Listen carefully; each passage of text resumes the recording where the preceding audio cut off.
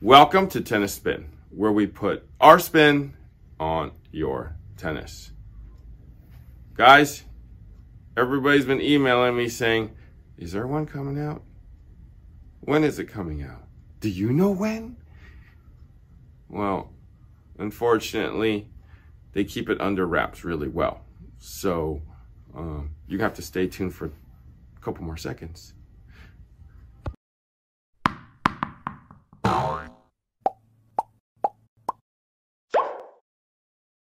All right, guys, so the moment you've been waiting for, me drinking this coffee.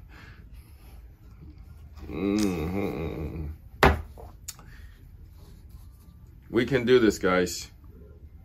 It means get vaccinated. That's what that means, actually.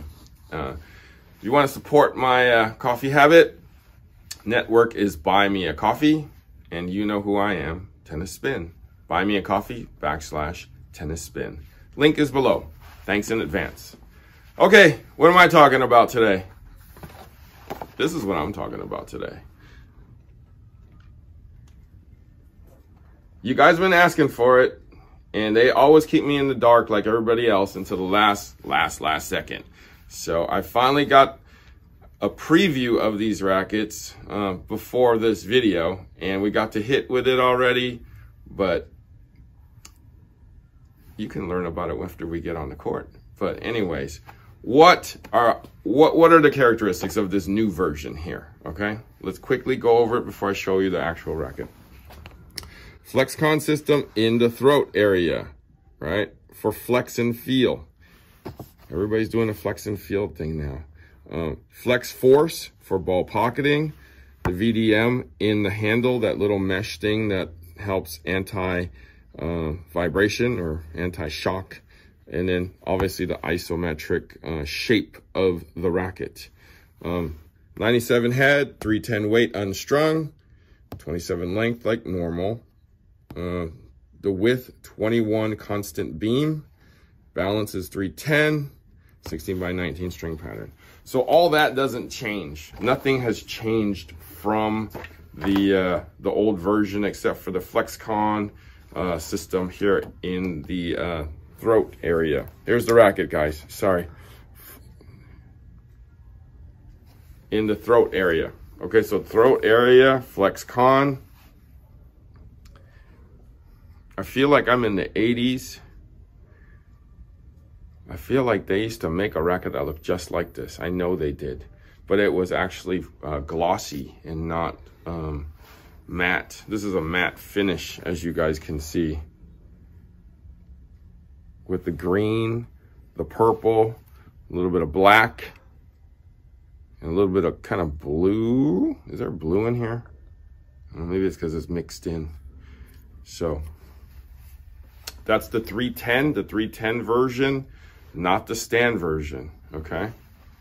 So let's see who's out there that I can hit with. Let me grab a pro. And then we got Stan on the placard. Thinking, right? Of how to design this racket better. All right, I'll see you on the court. All right, on the court, got my new Yonex Vcore Pro 97, 310 grams. Got my man Goo. What are we gonna do? See you in a second.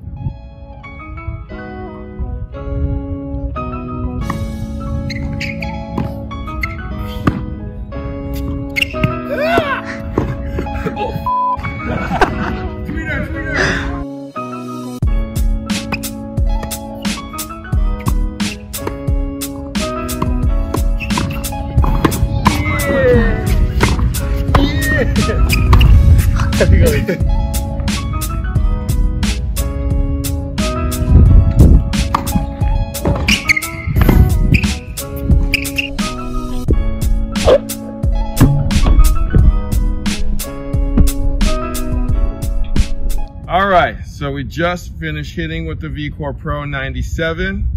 Coach Goo, thoughts?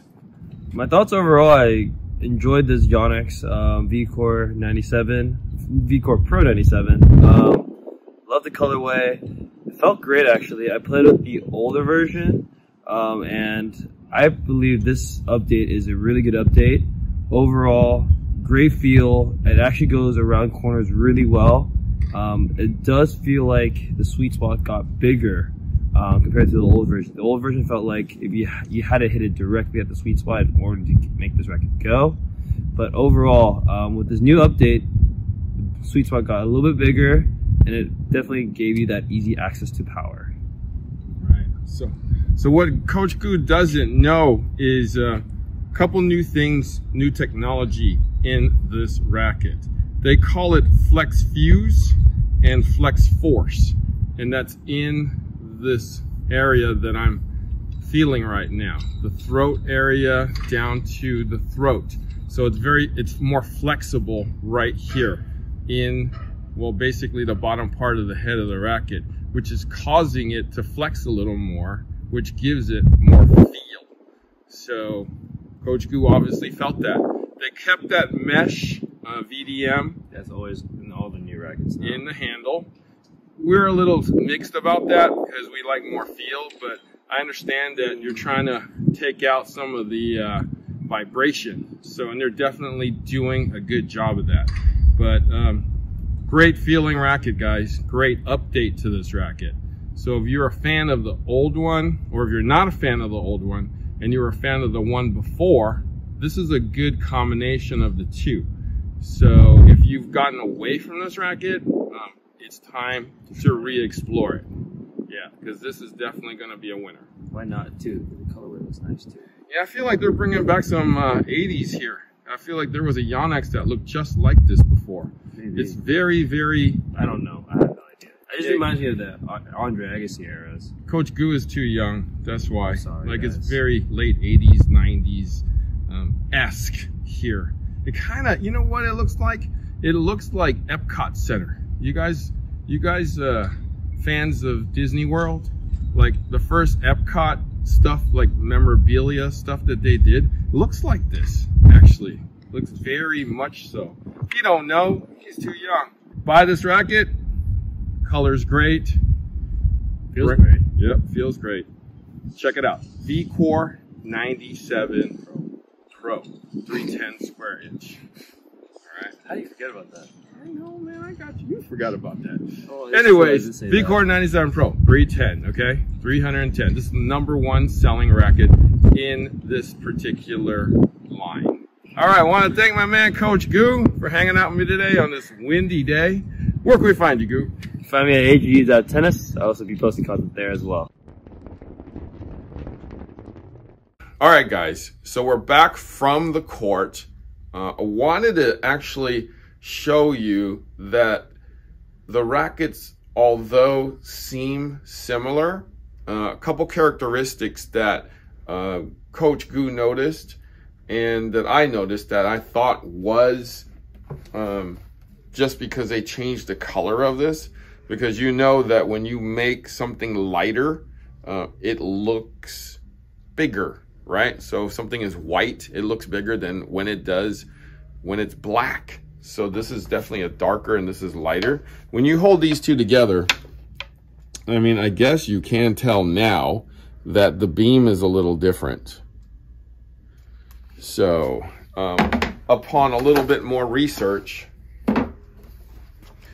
it is now a 21 millimeter beam. So it's 1 millimeter thicker, as you can see.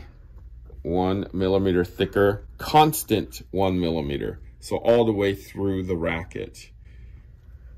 Now the other thing that changed is, check this out. So I'm going to show you on the side so you can see a little bit better. This shaft part, this throat area, is also longer. So as you can see, it starts lower by, what is that, maybe quarter, half inch. So this shaft is longer here. Sorry, my finger right here on that racket. So by doing that, they actually cause this racket to flex a little bit more.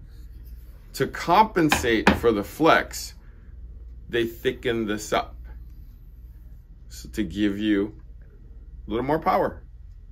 So that's the main difference, aside from the handsome looks and the retro look of the racket.